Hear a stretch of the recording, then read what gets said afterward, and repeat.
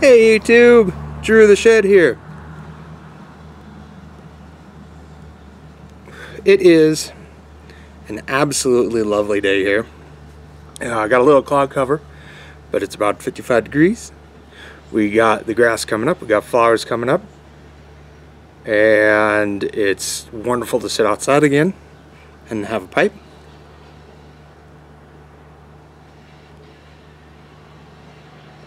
Speaking of the pipe, what am I smoking? Well, today's pipe is this absolutely lovely and huge Savinelli Estella 121EX. I've only filled it about halfway full because if I didn't, I would be here probably till, well, a long time.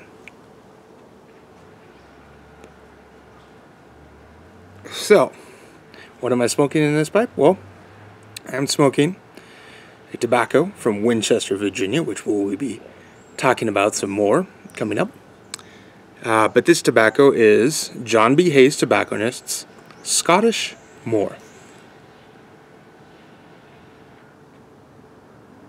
As the name implies, it is a Scottish type blend tobacco.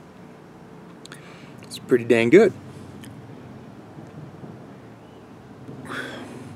So why will we be talking more about Winchester, Virginia in this video? Well, that's because that's where we're going to be moving. And this video is going to be about the wife and I moving. A lot of you wanted to know more about that. So, I have marked out on the calendar at work that June 29th will be my last day there. It may not be my last day there. It may be earlier than that. I haven't discussed that very well with the wife yet, but her and I will talk that out and we'll see exactly when. There's something on the inside of my water bottle here. Got to get that cleaned out. Because who knows what that was. Anyway, continuing on. So we will be moving to, well, Stevens City, Virginia, which is just slightly south of Winchester by a couple miles, but it's the general Winchester, Virginia area.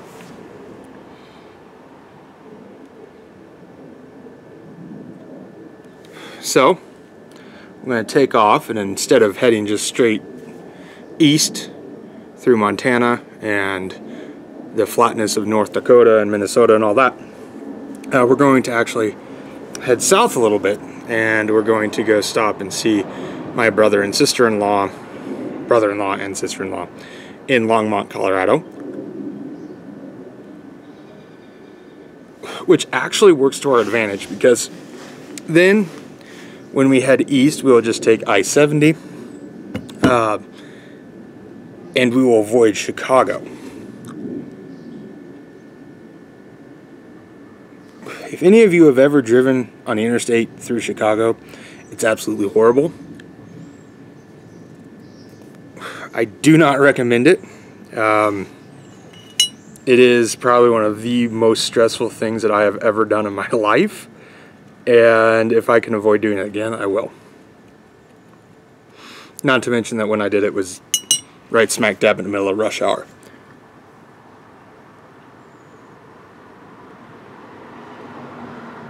So, we're going to be heading over there, and you know, it's going to take probably about 4 days to do this trip. It is pretty much almost all the way across the country. My in-laws are going to come out, and well, my mother and father-in-law are going to come out and help us move, which is very much appreciated. And I am looking forward to it quite a bit. Over the past couple of years, just being here in Montana, it hasn't been the most hospitable spot for us anymore.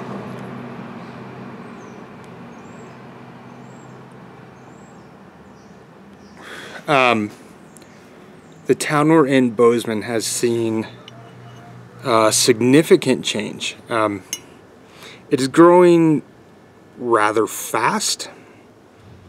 And with that, you get a lot of problems.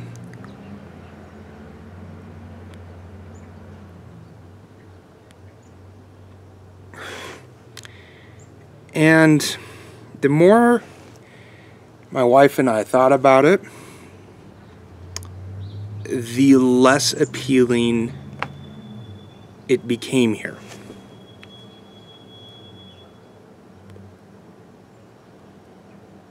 And both of us had decided, you know, we need to make a change. And if you have ever met a Virginian, they have the fiercest desire to always live in Virginia. If they move away, to always move back and to eventually die there.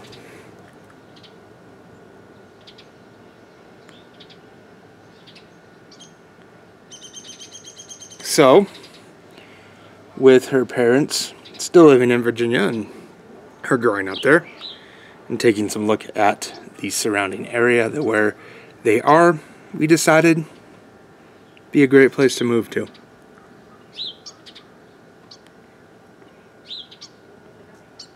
If you're wondering, what am I going to be doing in Virginia? Well, don't exactly know yet, to tell you the truth. We're going to be both going without jobs. You might be thinking, Drew, that's crazy. You know, it's not so much crazy in the fact that we will be living with my in-laws for a little while, so that's going to help with expenses.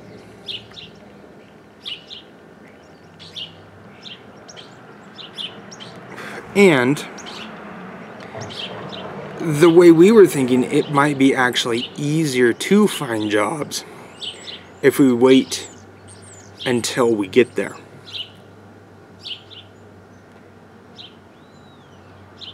That way a company doesn't have to go, well, I guess we got to fly these guys out and pay for their flight, and what if we waste all this money on a person we don't want? Just in the long run, we'll be better.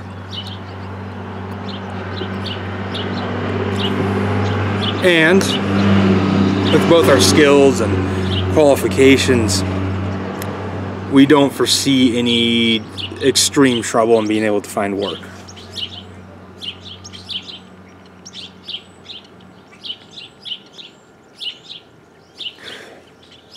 So there's that part of it. That's what we're going to be doing. As far as work, we're going to be looking for jobs right off the bat, getting a fresh start.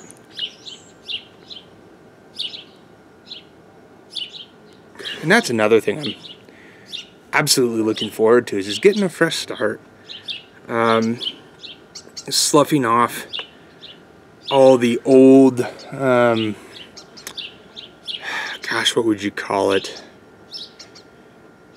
I don't want to say prejudices, I guess preconceived notions of other people.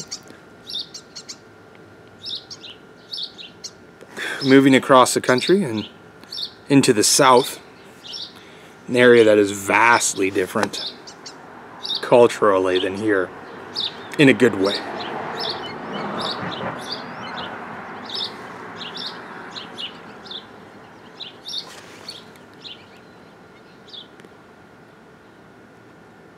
You know, every time I visited over there, it's always felt like home.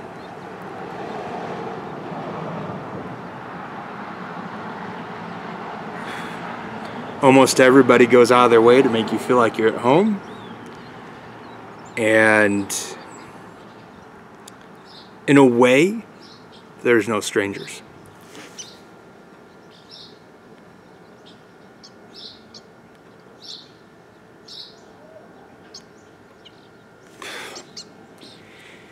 And even though it may not seem like it, I am terribly excited, especially if you watched that last video. It is just part of my nature not to become overly excited about things, and if you've been watching this channel for a while, you know that.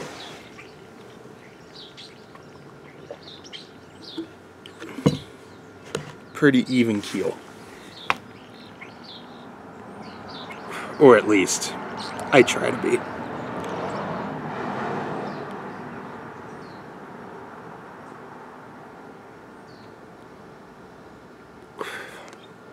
So, that's what's going to be happening. As we get closer to the date, there will probably be more details. In addition to that, there are a lot of YTPCers on the east side of the country. And I've already started talking with one of them, actually two of them, about having a get-together when we move out.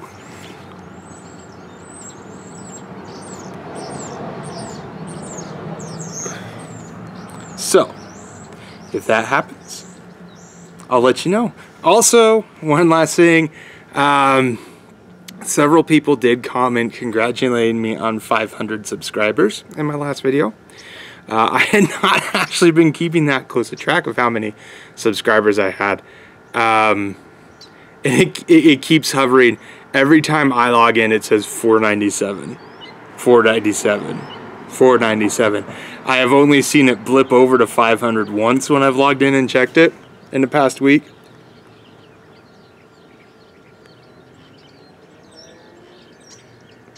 So if all 497 of you go tell one person that, you know, they should subscribe to my channel if they aren't already subscribed, you know, and maybe 3 people that aren't subscribed, you know, we'll get it positively fixed on 500. But other than that, until I see you again, be kind and good to each other.